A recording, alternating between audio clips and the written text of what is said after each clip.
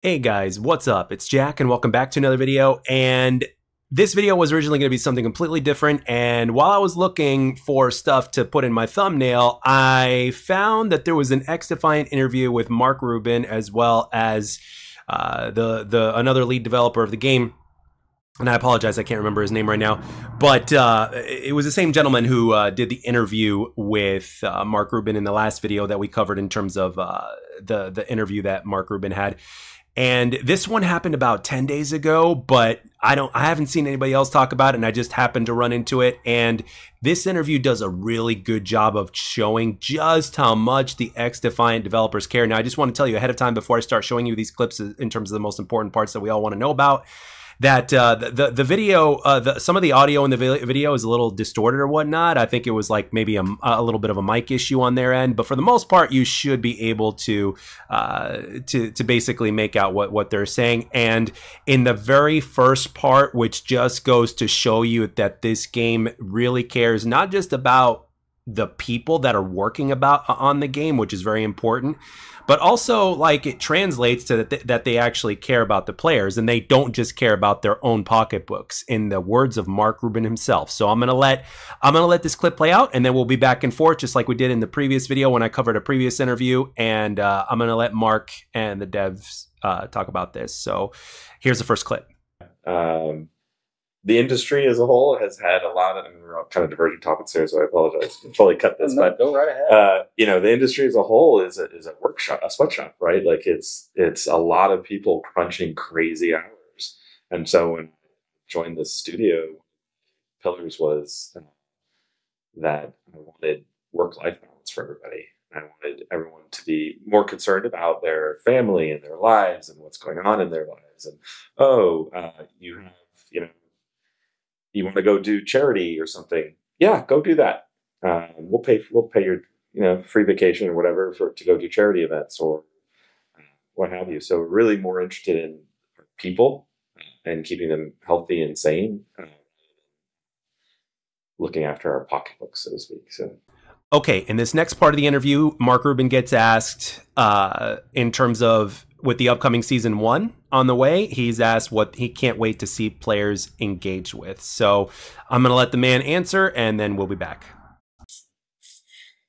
Yeah. Some of it I can't talk about yet, unfortunately, because we haven't released the details of the faction. Yeah. But they're I think what's going to be fun. So we launched, right? It's only been 3 weeks, but from that first day to now, the idea of what's the meta and what's OP is kind of moved around a bit, and as expected, it's a little more complex when you add those abilities and stuff rather than a just simple shoot gun kind of thing. So I'm really excited to see how the new faction sort of mixes that whole thing up again and see what people do. The thing that I kind of always talk about is the typical shooter is you have to be good at shooting. To be really good at shooter, you have to be good at shooting and strategy, the map tactics. Sorry, I could talk about this for a while, but like people think Occupy is about sitting on the point and scoring, and it is, but it's not. The way you win Occupy is you control the spawn points. But people don't realize that. They just go, "I run to the point." I have screamed in ranked mode at some of my friends know that I get that this is hard point, but don't just run at the hill. Yes, control your spawns. But so there's complexity, but now we've added that extra layer of now you need to know how to use your skills, when to use your skills, when to use your ultras, and all those kind of things. And I think that really adds depth to the skill gap, in essence, of the game.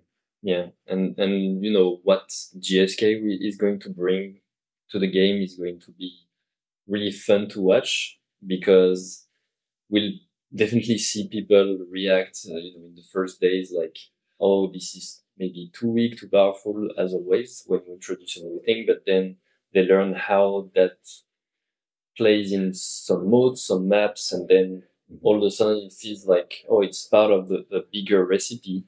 And that extra layer Mark was talking about is really the thing that is adding in our, recipe overall.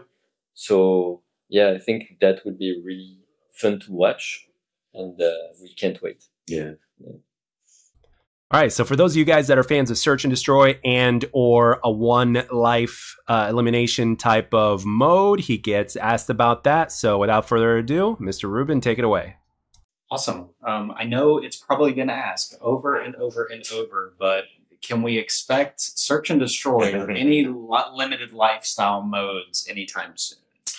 Yes. Okay. So, asking it because my buddies, we play. Oh yeah, no. It's a.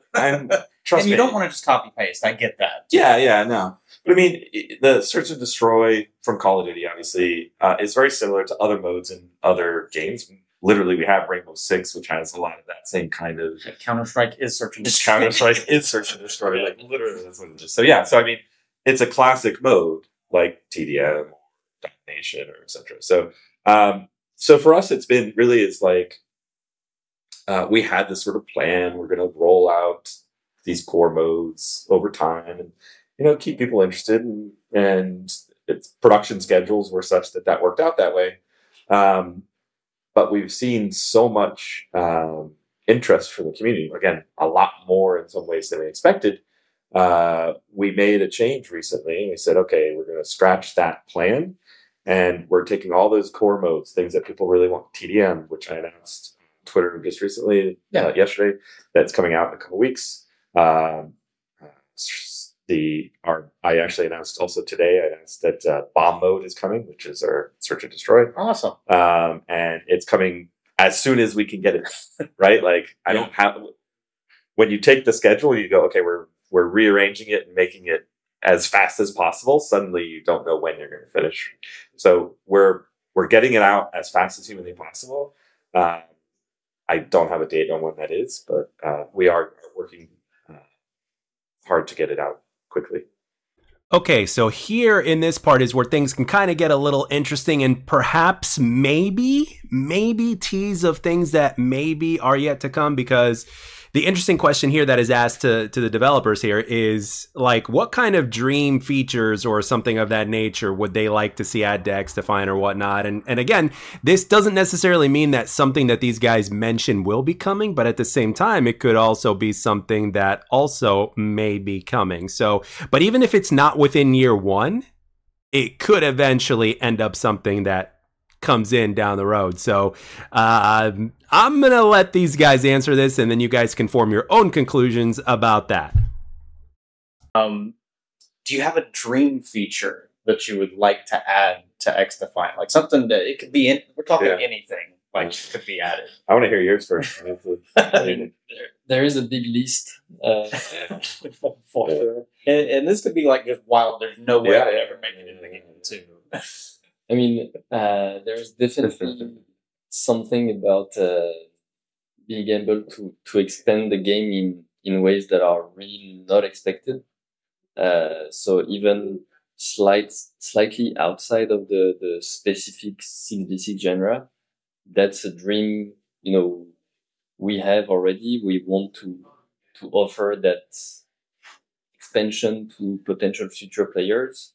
And still have connections between those experiences. So yeah, who knows where we'll go with that, but thanks to all the IPs we can pull from, there's a lot of creativity that can come from that in order to help us expand the game in that way. So yeah, that's kind of... That was a very political answer. I've got a more funny answer. Okay. Well, one thing that's really cool actually is a lot of the people we have on our team are people that I have brought over from Call of Duty, from my past experience there, whether it's from Infinity War or Treyarch. I mean, you're on the dang cover. So. And two of them. Yep. So one of the people we brought over is Jimmy Zielinski, who was at Treyarch, who was one of the guys who created zombie mode. So just putting that out there. But if you want to give me a dream feature that I think that would be just super fun, I want to do, and again, I'm being silly, but I want to do Helldivers with rabbits. Okay, so in this one here, which I believe as I'm going on with this, I believe this is the very last question, and the answer is very interesting, and in some ways it could be roasting in a way.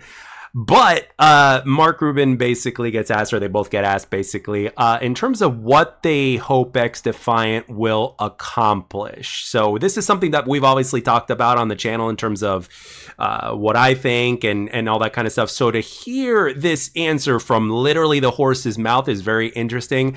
And I think you guys will definitely, at the very least, have a little bit of a smile or a smirk on your face in terms of what he has to say in terms of his answers. So I'm gonna let the man speak, and then we'll be back. That's a good one. That's The different way of kind of answered this in the past has been, you know, we look at Ubisoft, what Ubisoft track record is for some games like this that have long lives, like Rainbow Six, going on their 9th year.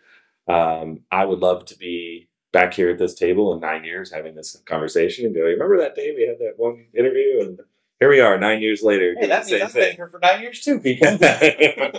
Yeah. But I mean, that's the goal, right? We're not trying to recycle every year. We are trying to be a game that just has a life for a long time, adapts to the players, built around the community. That was literally the pillar in our deck when we first started this game, written down. So I think, I think after our first year, we want to be excited about, we have work already in year 2 and thoughts in year 3. And so, I mean, it's, we're planned, this is being planned and done, worked on as something that will be out there, hopefully 9, 10 years from now. So I think we would also be happy to talk about Helldivers with rabbits in one. that would be great. Yes. Yes. Okay, so there's actually one more final question, and it basically talks about future factions that they might have or something that they'd like to see included or whatnot.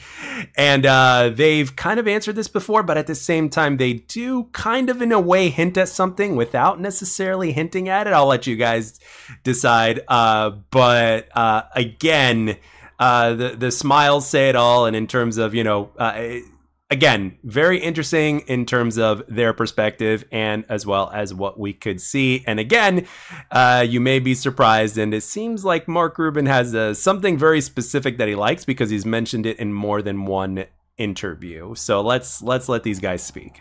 And from the beginning, when we knew we were going to be able to tap into all those IPs, so many ideas were coming from the team, from us, from everyone. Rabbits included. Rabbits included. Yeah. What we want to say about that is there's nothing off the table. Yes. That's really our stance on this. Now, obviously, we want it to make sense, but there are so many ways to bring those things in. And if we go in CD directions, there is definitely a place for all the things that you can imagine possible. So, yeah. And we want also to, I hope we could one day have the ability to even answer to some, player requests. Like, hey, can you do Just Dance with whatever? Yeah. And why not? That's where we want to go. Yeah. Yeah. We want to be unexpected.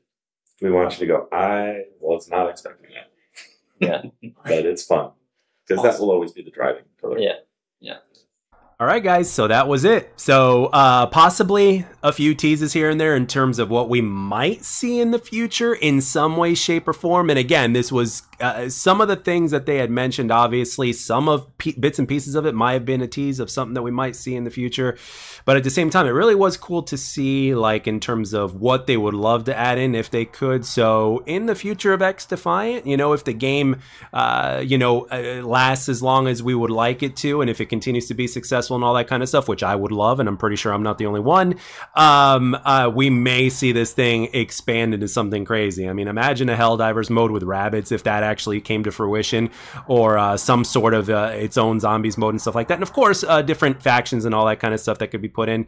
And guys, I literally found this clip about less than an hour ago, just looking for stuff in my thumbnails. And as soon as I saw it, I first watched it and I was like, yep, you guys got to know about this stuff, because I haven't really seen anything about it previously. So I wanted to share it with you guys. So with that being said, does this make you more excited? Does this give you more faith in the team or whatnot? For me, the biggest highlight was just how much they care about their own dev team and stuff like that, and the little bits and pieces of roasting in a respectful way, so to speak, towards in terms of like how other parts of the industry just don't really seem to care about their workers as much as as much as they do their own pockets. So it's really good to see a dev team under Ubisoft that's actually taking the correct approach and caring about the community and caring about its developers. The happier the developers are, the better the project itself it's going to be. You're going to burn your devs out and take advantage of them, and God knows what else.